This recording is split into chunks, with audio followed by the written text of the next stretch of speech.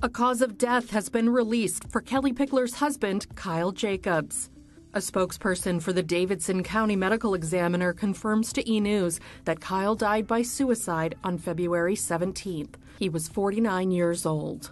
According to an autopsy report obtained by Taste of Country, toxicology results showed that Jacobs did not have any drugs in his system at the time of his death, though he did have a history of, quote, pseudo-seizures, gastrointestinal bleeding, elevated liver enzymes, and chronic alcohol use.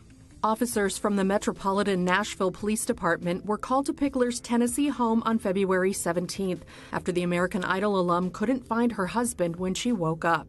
In a statement to E! News at the time, the department said Pickler and her assistant dialed 911 after they were unable to open a door to an upstairs room during their search for Jacobs.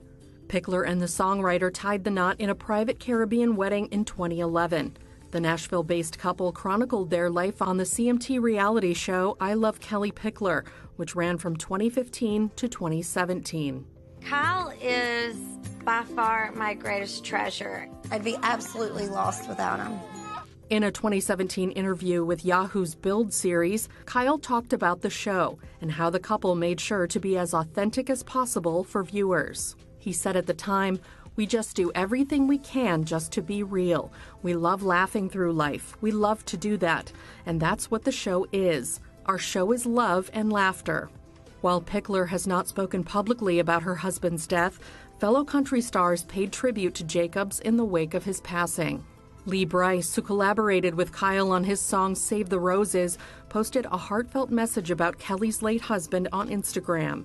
He said in the February 22nd post, "He was without a doubt one of the best people anyone could ever hope to have in their corner.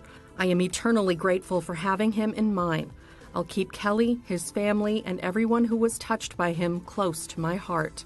If you or someone you know needs help, call the Suicide and Crisis Lifeline at 988 or visit 988lifeline.org.